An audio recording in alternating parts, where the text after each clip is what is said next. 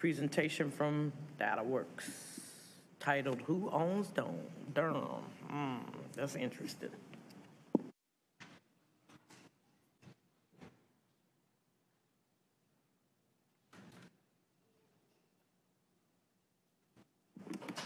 Good afternoon. Hello, everyone. How are you? We are well. Hanging in. It's been a long afternoon. Oh, thanks, Amber. I'm going to try to be loud enough with my mask on. If I get not loud enough at any point, just give me some kind of sign. It'd be better. Yeah.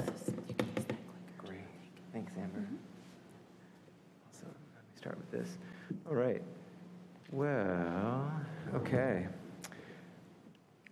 So, again, I appreciate the time to be able to talk with y'all.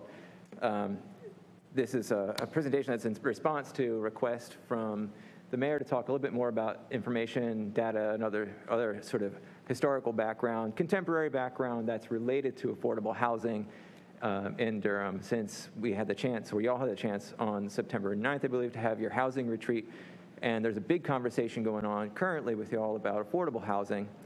And this is sort of a next way to kind of keep in the rhythm of conversation around that and inform it with some data and some other historical context. So I appreciate the opportunity to be able to step into that flow of learning and discussion with y'all, and look forward to any other way that I can be helpful from the perspective of DataWorks. And this presentation briefly is called Who Owns Durham?, which is actually a project of DataWorks that goes back to about 2018 and prompted by questions about how our nonprofit affordable housing providers in Durham can actually acquire property at scale when they're trying to compete against out-of-state corporations that buy things out of pocket before they even show up in the market in some cases. So it was a frustrating moment for the nonprofits, but it was an illustrative one for us too, because we recognized that the type of business practice involved in doing this was a pretty a problematic one in a lot of ways that wasn't on our radar as much yet. We learned that some of these corporations were typically evicting tenants 3 times more often than the prior owners were. It opened up a can of worms, and we've been paying attention to it ever since. But that's why this is called Who Owns Durham? It belongs to a narrative for us as well. I'm here on behalf of DataWorks NC. We are a nonprofit based in Durham, North Carolina. Our mission, as you see here, is to democratize data to facilitate empowered and productive and equitable community in Durham. We see that as being done through prioritizing Durham's communities of color, low income, and historical disinvestment. And we do this in collaboration with neighbors, communities, nonprofits, and local agencies that share goals of racial equity and community power. We feel like these are essential pieces of the puzzle for racial equity, and that's how we consider democratization to move forward for our work. So again, this is a request that came to us fairly recently, and fortunately, I'm not bringing a set of slides that I worked on over a 9-day period for y'all to kind of consume in this sort of rapid turnaround. This is work that we've been again, digesting, sharing, learning in community with people for years now. And so a lot of what you'll see in this presentation comes from that work. It's work that has been informed by developing the Durham Compass, which you just heard about. It's work that's been informed by work we've done with Bragtown Community Association, Walltown, Merrick Moore, and with tenant groups over the last few years as well, and work we've done with the Public Health Department and others too. It's all sort of in here. So it was easy for me to say, these are the pieces that feel strongest to bring to the conversation at this moment in time. With all of the data that we talk about, anytime we're talking about data in public places or with anybody anywhere, we begin presentations taking time to illustrate how data today, maps and charts, don't make a full and total representation of the histories that are very present in the statistics all the same. So nothing in today's data points will be what they are without the influence of history. And every one of these representations bears directly on your work, my work, and all of our work in racial equity. And so for us, this also gives DataWorks folks a chance to name a few issues we face in trying to honestly and equitably share statistical data too. It would be irresponsible for us to not to talk about the history that turned it into what it is. So we start by doing that by observing that we're on and managing, in this room too, land that was never ceded to white settlers by the Shakori and Tuscarora people who preceded colonial settlement. And this map that you see is the best geographic representation of that presence that we have right now. That's from the Native Land Digital Project based in Canada. Moving forward from that, white settlers developed the first comprehensive distribution of land, measuring land closely to establish property ownership, and then a system for managing that ownership. Not unlike the parcel fabric today, the map of land grants covers all of the land of the county. The power of claiming territory with boundaries and names on maps is established for Durham here for the first time. Not long after that, the accumulation of large areas of Durham for agricultural production using enslaved Black and Indigenous labor became the predominant characteristic of our mapped land. Cameron Benningham plantations, which you see here, were approximately 32,000 acres of Durham, Wake, and Granville counties, with up to 8,000 additional acres in Person County. And it's important to keep in mind that the plantation dominated land use in antebellum times, but also long after. And this, for instance, is an illustration of the extent of Cameron-owned lands as of 1890. So the end of slavery on Cameron land led to a foundational period of migration toward and into Durham. But there are other plantation histories in our landscape, such as the Massey Plantation, which is said to have been where Hope Valley is today, the Roan Plantation in eastern Durham, where Merrick Moore is today, and there are others as well that don't have as prominent an image in our minds as Stagville or Farintosh. Property always had rules stratifying us by whether we could legally own land and then how much we might be able to accumulate. When it became illegal to formally zone communities by race in 1917, other privately controlled tools like racially restrictive covenants were used. This is what you see on this map here. Through the 20s through 1948, that was done legally with the sanction of the Supreme Court. Then through the 1960s, it was done as a standard business practice, even by Duke University, who put racial covenants on all of the properties of the Duke Forest subdivisions when they created them to attract elite professors from around the country. They're still part of our landscape today, and they're very difficult to remove. And what you see in this map is the extent of the presence of those covenants today that we've been able to map through the Hacking into History project that we're working on. So those are where we see them coming out. Another generation of this racialized land practice and the demapping and use of data to endorse it and to frame it, greenlining. Other entanglements of law and private lending, private selling were rife in the 20th century. A generation after that racial zoning was made illegal, the Homeowners Loan Corporation risk maps became essential in the iconography of what America's apartheid was and is.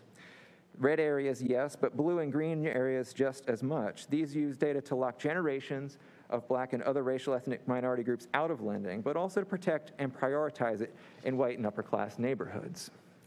We need to use data to identify the privileging that happened, not simply reproduce anti-Black narratives. And for us, it's an important moment to say that the focusing on redlining alone in this map overlooks the power of that's being transferred in that map as well. A generation after that, city projects doubled down, literally bulldozing Black neighborhoods with federal money. We all know this story very, very well. This was a very data-intensive process, though, with a full inventory of housing in, quote, blighted areas that documented the value, profitability, and characteristics of each of the properties that were scheduled to potentially be destroyed. The Durham County Urban Renewal Archives is an excellent resource for learning a lot more about that. It's accessible to all of us in the public library website, and that's where we could go to learn more about how intensive that process was in terms of administrative and data work. So these images right here are from the Bull City 150 Uneven Ground exhibit. And the image on the right is from 1972, when the work of dismantling Hayti was fairly complete. We talk often about the destruction of the houses, but an interesting aspect of this, it just drives home how pervasive this was as a raising of a community, was that the street network itself was reconfigured as well. Like, this was never even a place of any human transaction after it was raised and scraped and turned into an entirely different real estate. So oftentimes in our presentations about how to use the Durham Compass, we'll stop there because the compass picks up data from 1970 and goes forward.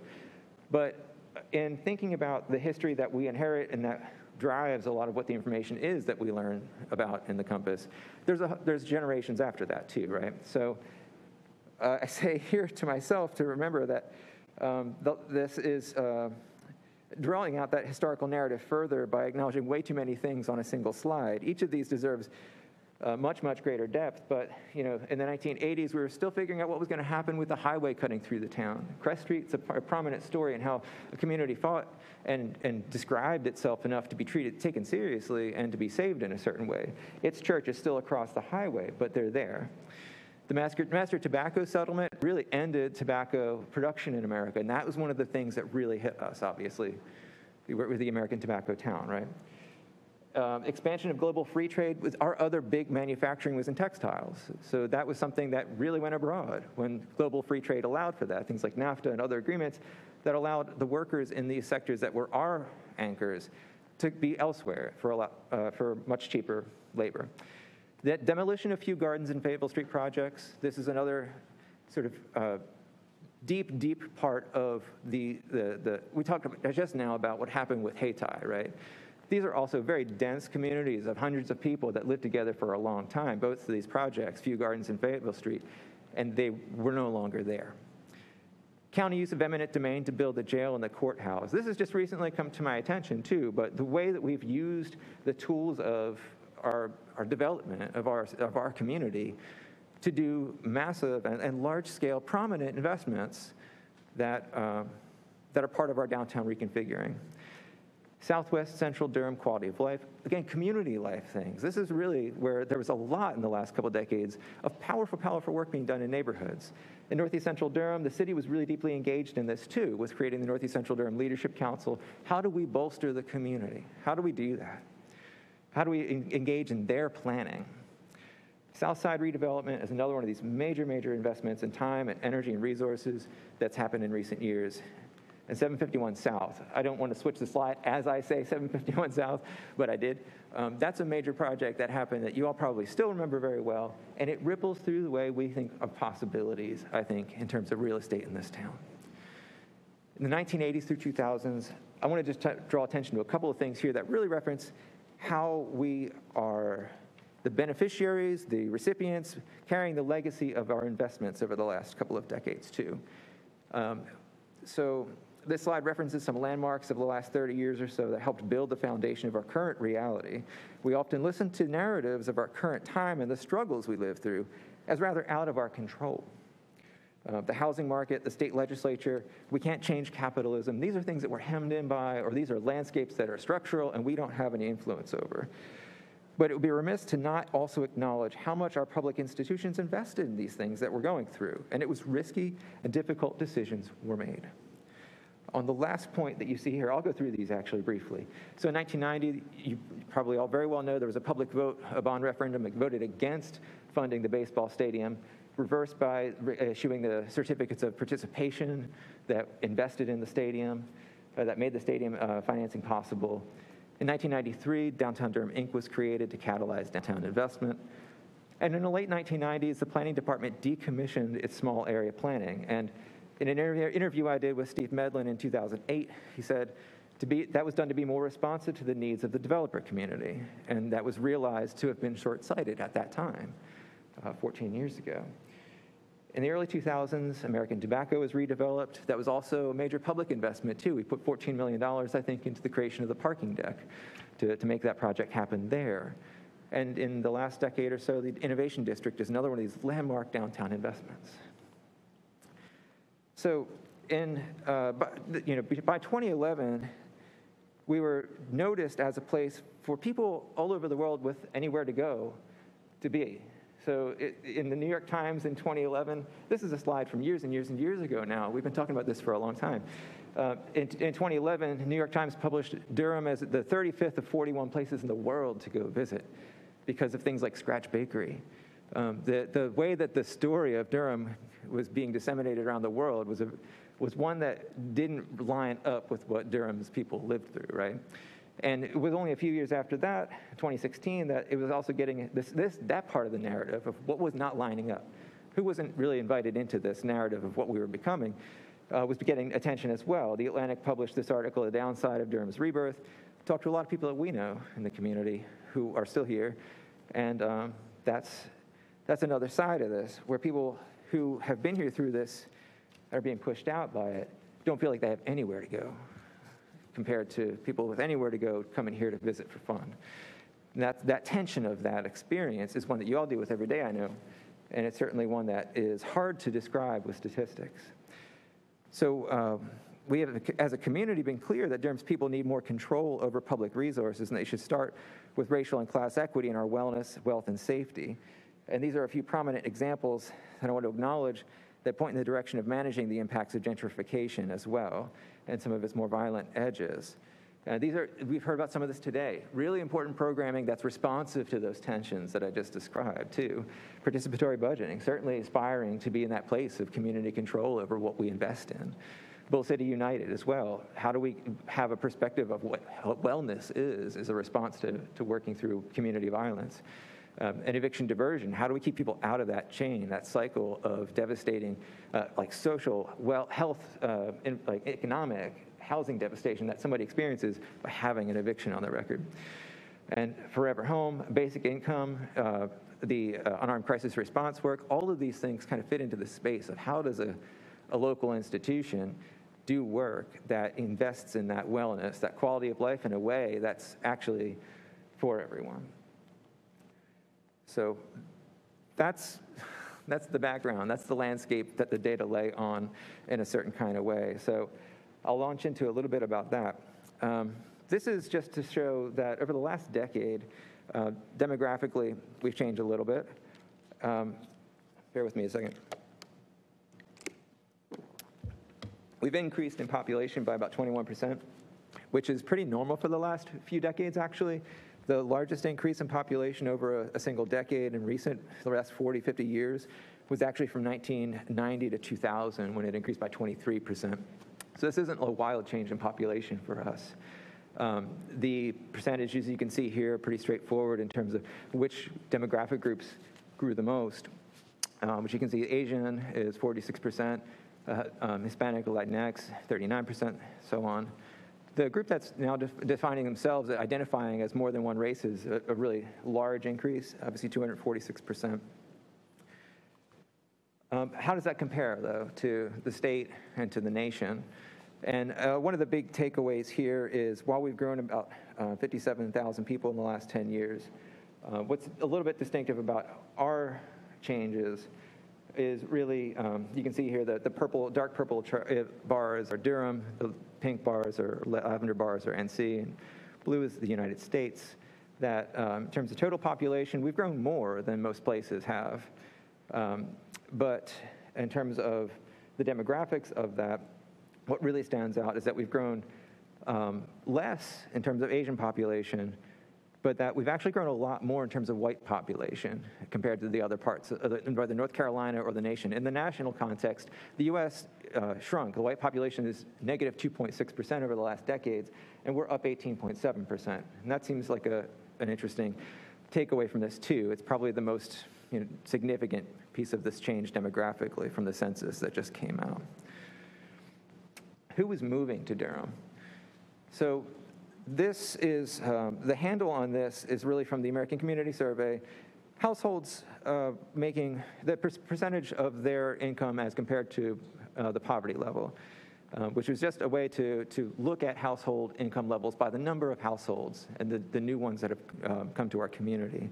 For reference, you can see what those federal poverty levels are on the right. One-person households, still not quite $13,000 a year. The poverty designation by the federal government is, painfully inadequate. But this is what we have to look at in this particular table. And the thing that I think is most sort of important to take away from this is that most of the growth in our population, 90% of it has been in that 300% of poverty rate and up. 72%, 73% here is the people making 5 times the poverty rate, the largest income bracket, really, the highest income bracket. So people making 5 times the poverty rate, which is a middle class salary, and above. So that highest bracket of all income households is where we've had most of our growth. And that category now is about 40% of our population in the county. So just to make a note as well, too, that in looking at this frame of poverty level and percentage of poverty level for household income is really just a way of proxying like the categories, of the economic categories of who we are. Like household-wise, how much money are people making that are moving here? It's not a suggestion of using that for any other standard of affordability or anything. Median home buyer incomes are another way of looking at this. So what you see here is for the entire county, and the median income for home buyers, folks that get a mortgage, move into a place to be an owner-occupant. This is not for landlords buying a place or investors. These are people moving into neighborhoods in Durham. And you can see there's been a general increase in that median household income over the last 15 years or so. But across the board, what has stayed steady throughout is the gap between households by demographics. So just pointing out the obvious here, that you can see that the white households moving into Durham are making a little over $100,000 median. Half of them make more, half of them make less. And for black households moving into Durham, that's somewhere closer to $65,000. And the same sort of distribution of those numbers by race and demographic, by types, by folks, is kind of persistent across all of the disaggregated information we look at. This is true even for the relatively higher income people buying houses in Durham today, which is what you see here. And one other thing to point out here is that this is not hitting all parts of Durham in the same way, of course, right? I'll make one example. Southside, the median household income in 2017 for folks that lived there at that time was $16,000. The median home buyer income that year and in each successive year was over $100,000. So within 2 years, the median household income in Southside tripled. So if you looked at that number, it went from $16,000 to $48,000. Like, what does that really mean? Well, it's because everybody that's been moving there is making $100,000 or more, or half of them make more and half of them make less. So 68% of the folks in 2021, just last year, that moved to Southside are white folks. 9% are black, 4% are Latinx, and less than 1% are Asian. 15 or so percent didn't elect to include their race or demographic information in their mortgages or in the published data about their mortgages. But in that year, last year, 2021, the median home buyer income across all those folks was $109,000 in Southside. So that's just an indication, a suggestion of what that dynamic is. Again, that tension economically of change in neighborhoods in Durham. And people are moving here every day. So in such a period of rapid and damaging gentrification as this, all the great things said, we're also going to say that it's a damaging process. Our institutions have been discussing and planning a great deal for these 20 or 30 people coming here every day. This is a common narrative. We've listened to it and talked about it for a long time. People coming here 20 or 30 a day. And it's a great number to have in hand when we're thinking about the agenda of growth, economic growth, and how to prepare for that, and for real estate development. So we need to have more construction and high-wage jobs. We also have to have houses built and jobs ready for people that want to be here. But it's a very problematic number because it masks every one of our community that we lose on the other side of the equation. And there was no handle for that. So we've oriented our community planning to serve the newest person in the room effectively by using that number, relying on that, while the rest of the community is trying to deal with these historical trends that we've talked about and trying to pay their rent and their taxes or find a home. So you can see just from this most current data that the truth about migration is a lot more complicated. So just in this case, between 2018 and 2019, people coming to Durham every day were 57.2, people leaving every day, 58. Households, 36.5, people leaving, 34.3. Households leaving were 34.3. So there's a net gain. We're not arguing about that. But it's an important thing to recognize that people also leave in large numbers for all kinds of reasons too. And that's an important part of this. Some are being displaced. Some are graduating from Duke. Some are moving elsewhere for other jobs and so on, or joining family where they are, moving back home because of the pandemic. Whatever the case might be, there's another side of the migration story. John, sorry, can I interrupt you just on this slide? Please do. You have fewer people coming to Durham every day than leaving. So that's not going to cause population growth. Right, you wouldn't expect that, right. So this is from the IRS, the county-to-county migration data. And the interpretation that I have of this is that it's the household sizes that are making up for that in some way. There's more to it, I'm sure, as well. Folks that are maybe not reporting taxes or in the same, maybe they're not showing up by filing taxes. But I think really the growth here is in that household number, in aggregate being somewhat larger families than those leaving. And it's also where the net increase is, just by comparing leaving versus arriving here. Okay, but the people are in households, right? The data set should be, Individual filers, and then the other is household filers. So these are two separate categories of that data set. If you can imagine all people filing taxes, they're households, they're individuals, and together they are the complete 100%. So of those that are household filing, like Gotcha. joint filers, that's what that second row is. okay. Does that make sense? It might not make total sense. I recognize that too. Yeah, okay, so people means individuals. That's right. Like Households. if you filed as an individual. Okay. Yeah, I will look into this data a little bit more. Do you already have a calculation of what the actual number would be for a year? What was it? Can you say that last part again? Do you have a calculation for what the number, an increase in population as predicted by this data for a year? For any given year? For say 2019, if you take average household size, turn that into humans, add these humans, add, subtract, and multiply by 12. No, but that's a great exercise to think through, right? Like Yeah. that could be done, and it might be an estimate that starts to explain a little bit more, but it's not part of this, and I haven't really done that now. Okay, yeah, because this seems weird, but. Fair enough. Yeah, thanks for the great question. So how has housing supply changed? Over the last 12 years, we've added a lot of new homes. Looking only at newly subdivided parcels for 1, 2, 3, and 4 family homes, there's been a 10,000 unit increase since 2010. So in 2010, there were 66,000 parcels. This is just parcels. We're not talking about apartment buildings or anything. 66,000 parcels that were 1, 2, 3, or 4 family homes. In 2022, as of May of this current year, that's 76,000. So again, a 10,000 unit increase just in terms of those parcels being added to our community, newly developed places. And that doesn't include apartment buildings, obviously. But the number of people per unit is what this slide is really showing you. So in 2000, the growth in housing was comparable. It was the same as the growth in population. And that's over the prior decade. So in 2010, there had been more growth in housing than there was in population. And by this decade, we're a little bit behind in terms of the growth in housing as compared to the growth in population. And that's 2.23 compared to 2.25 in 2010. So it's a little bit marginal. It's like, what does that really translate to? A similar question, perhaps, is what we just talked about. But what we don't really have here, I mean, that I'm just acknowledging that's not a massive shift that would explain like a large gap in our supply, so to speak, right? But it's the data that we get from the Census Bureau that can plug into this. John, the source, what's this, is this from the Census Bureau? That's from the Census Bureau, occupied households. Okay. Yeah, and the total population.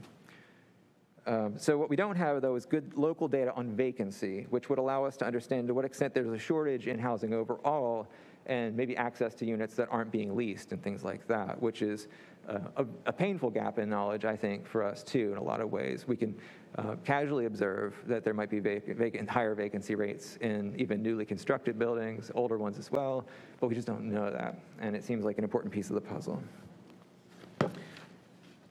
So corporate investment, like I mentioned early on, and this is I'll start off with a very generalized reference to what corporate investment is here too. And I feel like there are valid critiques of like using everything that's an LLC or something like that, right, in terms of corporate.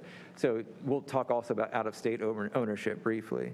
But we came into this project of Who Owns Durham thinking specifically about corporate investment firms that were sort of this financialized property model where it's an acquisition that goes into a portfolio. It's not locally managed. It's one of many, many, many, many buildings on a large collection of portfolios, the performance of which is not really front and center to even the managers of it.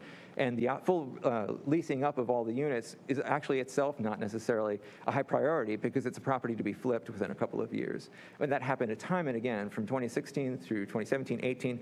Whole companies like Atrium, Artesia rather, which bought 5 or 6 properties in 2016 around Lakewood, they came and went in 2 years and they weren't even here anymore. So stuff like that was happening. So it prompted us to look at just corporate ownership in general in certain ways.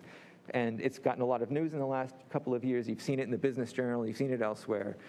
So as of this past year, 15% of all homes sold in Durham were sold to investors. And that includes here, we are talking about corporate investors, including limited liability corporations, limited partnerships, trusts, and other companies purchasing homes to make money from them, whether collecting rent or selling the property at a profit. That's a very broad definition, I recognize.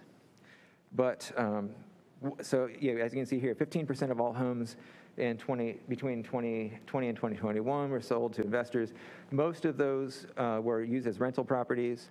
Some of them are, again, these iBuyers, companies that that do manage portfolios, manage housing as sort of like a software service.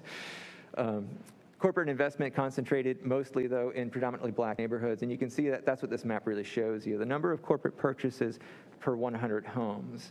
And that's in the darkest blue shading on that map, that's Grant Street area and around Central. And that's 3.4 to 4.8 homes for every 100 in the neighborhood that are corporate owned. So you can see just that there is there's an inequitable distribution of where this is happening as well. And I said also that this out-of-state ownership lens is another way of looking at this. This is information that's in the Durham Compass now. You can look at out-of-state ownership of residential properties, but also of all properties in a particular community. And this is just, again, another proxy of saying that the control of that property is not local. It's been increasing a lot over the last few years, as you can see here. And that's having another impact on what level of influence in a neighborhood is coming from folks with much different economic interests than the ones who live around these properties. And just another little side note, too, about this, that you see this show up a lot in apartment complexes, maybe too. And there's been a very, very rapid exponential increase in the sale values of apartment complexes, grade B, C class apartment buildings, like you see around Leon Street or in like Meriwether Drive. These apartment buildings that are selling for like $42 million. I think Meriwether Apartments is an example of this, I think, where I think they sold for $42 million recently, and that's coming close to the sale value of the 15 middle floors of one city center, right? So there's a really inflated sale value that exponentially grows. It's like, $10, $20 million more each time it sells every few years. At what point is that so far beyond the tax value? And at what point is that something that becomes a write-off on or short sale, like things we saw 10, 15 years ago, too, in the last real estate bubble burst? So there's, I think, kind of like just a really important thing to pay attention there as well. What's happening with the way investment properties, especially apartment buildings, are dangerously out of control in terms of their prices.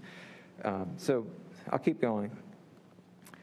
From 2000 to 2018, how did Durham's people manage the increased cost of housing here? This is sort of a bigger question about this.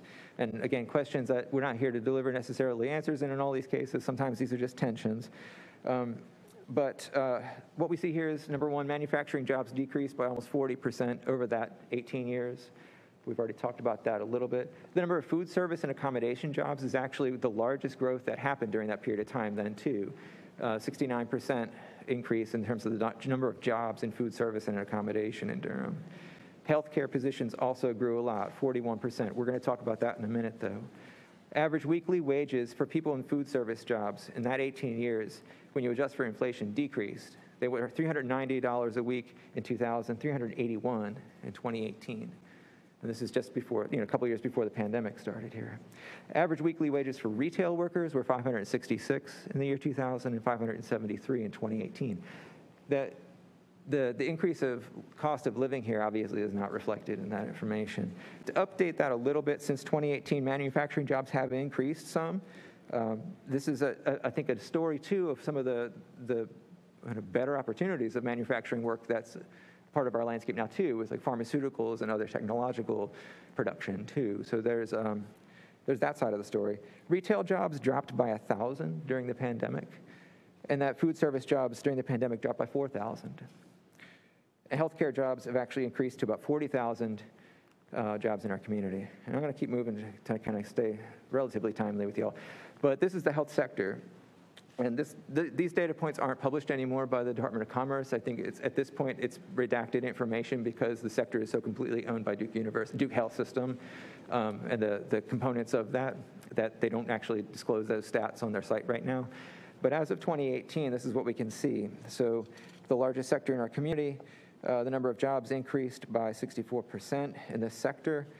And what you see is pretty straightforward here, that similar to retail and food service jobs, flat or declining wages over that period of time for nurses, people working in senior care and nursing homes, same thing for family care, vocational rehab, child care, et cetera.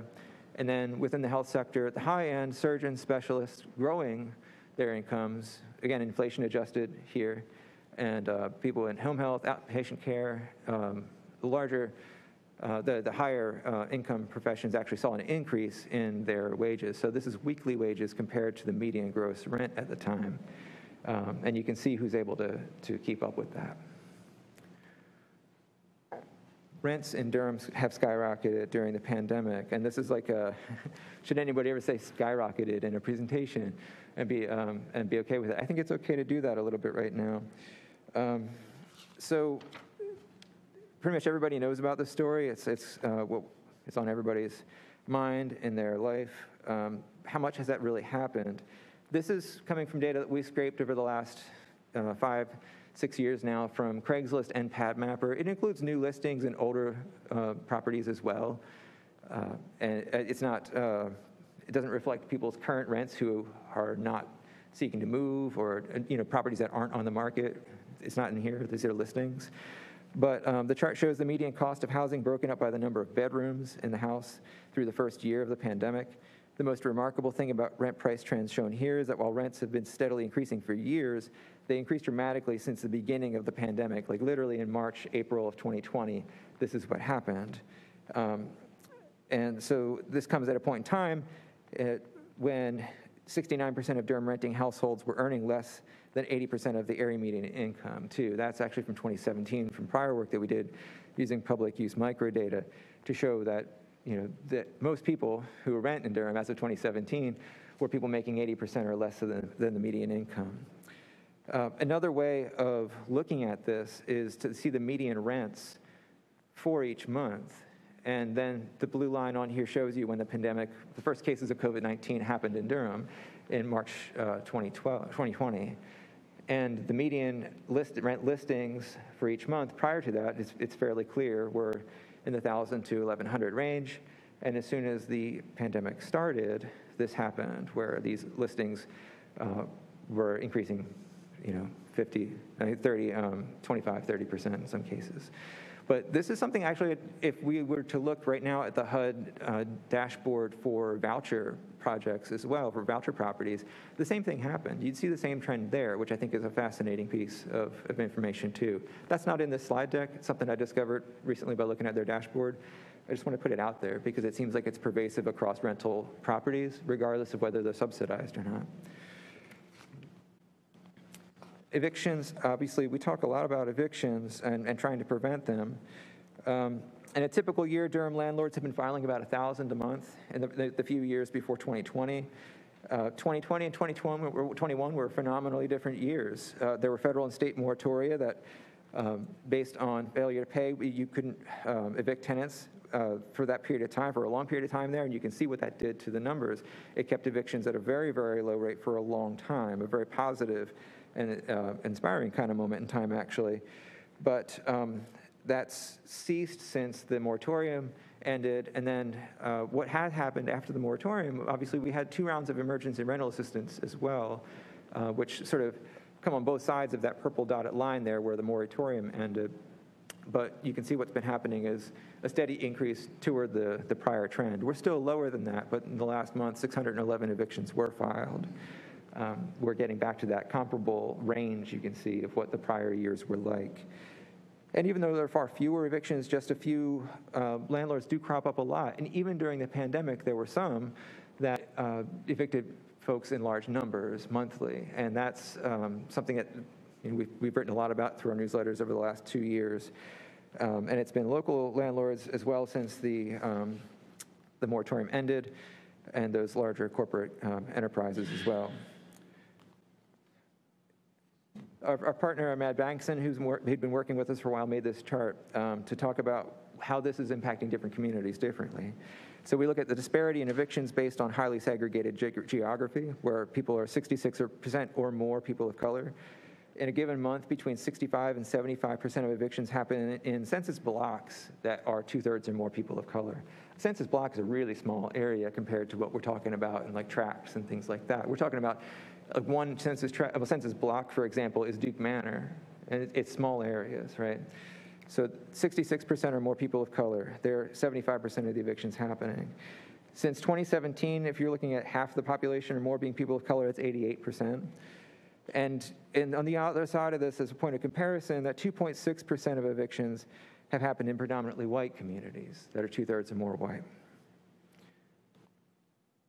I'm getting close to my last bits for y'all, and I appreciate your time and patience on some of this stuff. And I realize also that this stuff hits in certain ways, and there's not a lot of breadth right now.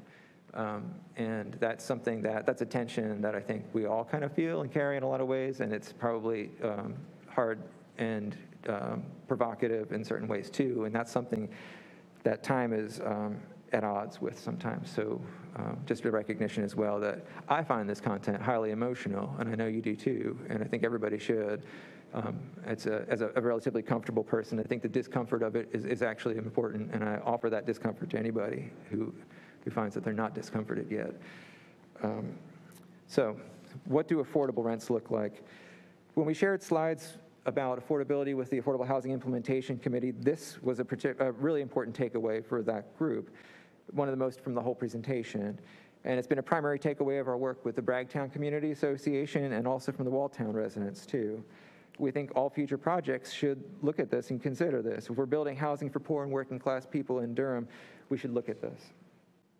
So we've talked a lot about recently, I think all of us are thinking about the area median income and have that awareness now that it includes Chapel Hill as well. And as of the most recent HUD numbers, you see on the far left there, 100% of the area median income is $86,000. Durham County's median household income was $58,000 at that time, and the median household income in Bragtown was $33,000. So relatively comparable. The area median income, 30% of the area median income is much closer to the median household income in Bragtown. Is actually very close to the 80% median income in Bragtown. But the point of this came down to just looking at what would those rents actually be? What would be affordable for those folks, people making those household incomes? So for Durham Chapel Hill AMI, 80% is a $1,700 a month rent. For people that are making 60% of that AMI, it's a $1,300 monthly rent. It's not until you get down to that 30% that you see something, half of that, $648. If we're going to even just look at Durham County, the 60% AMI is $873. You start to see this gap here. At the top end of that, 100%, somebody making the median household income in Durham would pay $1,455, whereas the AMI would propose that it would be $2,000, a little bit more would be affordable. So this framing affordability for households around this AMI number is challenging, is difficult. And especially for people, let's say we're talking about putting a project in Bragtown and want people in Bragtown to live there, right? Maybe you're thinking about them moving out of Oxford Manor into a place of their own that's, I don't know, down the street or something. Newly affordable housing in Bragtown, important topic. What could they afford? So just by the AMI standards, we're talking about $674 for folks in Bragtown that make 80% of their median income, people that are not the median income for Bragtown, And we're getting down to, by 30% of that Bragtown median income, we're talking about $253 a month, which is what people who live in DHA properties are paying for rent every month. So DHA properties and public housing in particular, I'm just going to take a moment to talk about this. I won't say a whole lot about what's on this slide, actually, but it's there for you to look at. These are all the public housing projects, properties in Durham right now, and the most recent inspection scores and the date of those scores. Median rents, as I said, paid by DHA tenants are in the low $200. So scores less than 80 require annual inspections per HUD rules, and a failing inspection score is 59 or less. We talk often about issues caused by supply not meeting demand and how this drives a shortage, which keeps people from buying or renting homes here. The story of how many people move here each day relates to this. How are we going to house everyone who wants to live in Durham? But what better expression of the demand that we truly know about than what we see here and what we know about our own public housing? It's not a demand induced by our efforts to attract new residents or corporate headquarters. It's a demand of our own current and in many cases longtime neighbors who are trying against serious challenges to stay here. What I'm saying is that there is a 3,489 person waiting list for DHA units right now and an 8,000 person waiting list for choice vouchers. Acknowledging that there's sometimes duplication in the wait lists, people applying to different properties. But that's a number. That's a specific number of people, right? And what we don't know about people moving here from other places in the world that like what they see about Durham, we don't know how many there are. We want them. But we know right now that there's 11,000 or more people here in these lists. And they want to get into these properties. So these families and individuals are Durham people who need more homes with median rents in the 200s. Pretty simple takeaway from that slide in my perspective. I'm just going to throw a couple more pieces out here before I try to wrap up. These are slides that come from a presentation that we did as DataWorks about the failures of data. I would be wrong to not talk about the failures of data, and that they can often just completely omit whole communities. So this is the Few Gardens property in, as you can see, February 2004. Our institutions, all of them, are in the business of both raising and creating a new whole communities. We've done this, we do this. It's an important piece of our reality. So Few Gardens in February 2004, Few Gardens in May of 2004.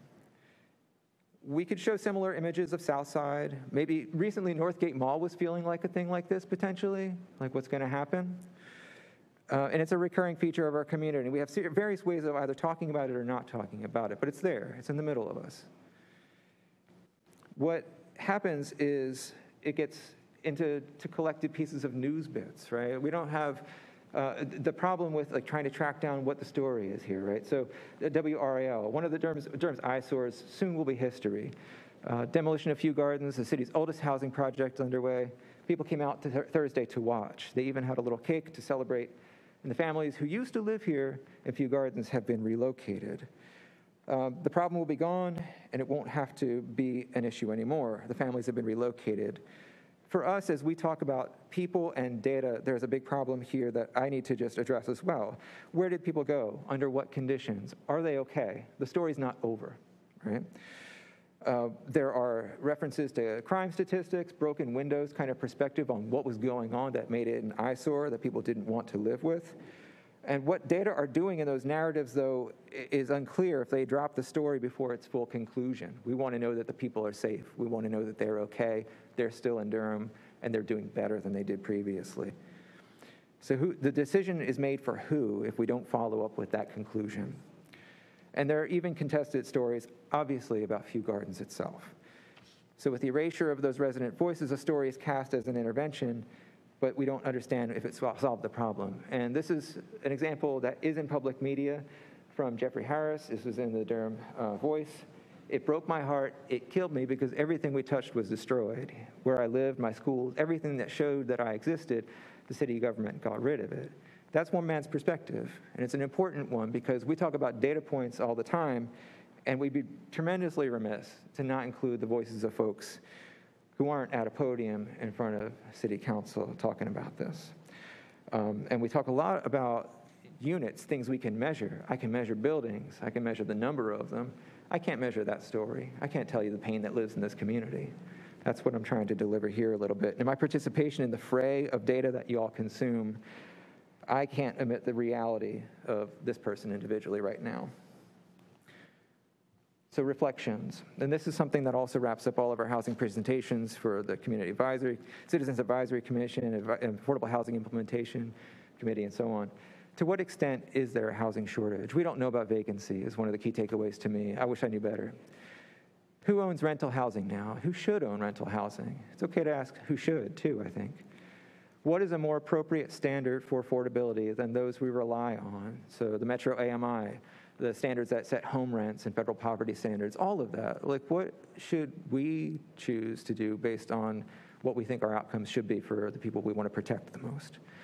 And what can Durham do to stop evictions and address the underlying issues driving unaffordability? Down at the bottom of this, there is a churn of displacement that isn't being addressed. It was for a little while with that moratorium. And then finally, what would a long game? We've planned a lot in big, like really, really large scale, like generational investments and changes in our community. But what would it look like for a long game that provides security of tenure to poor and working class Durhamites? What would that look like? Affordability always leaves that question of for who, right? Let's name for who and make it happen, I think, is kind of what we think of often in these gaps that data leave for us. And affordability is a very imprecise thing for data mines. So I'll just leave it there. And thank you again for all your time. I know it's late, and if there's time for questions, I'm glad to field or wait until another time, but that's what I have brought for you all today. Finally, though, these slides, I have notes for all of them. Folks have given me feedback on them over the last few days, and I will share that Google slide version of this that has the notes in it for you all to have in your pockets. If you think there's anything useful in here to kind of plug into that narrative that you're working on from the retreat, you'll have it in your hands. Thanks for your time. Thanks, John, so much for that. One of those times where I'm at a sort of a loss for words when you start talking about you're going to do a deep dive into housing, and now we've actually dived in. It is very sobering for that first time. I just want us to just kind of leave it there for us to think about, and we can have some discussions further. And so we will now move to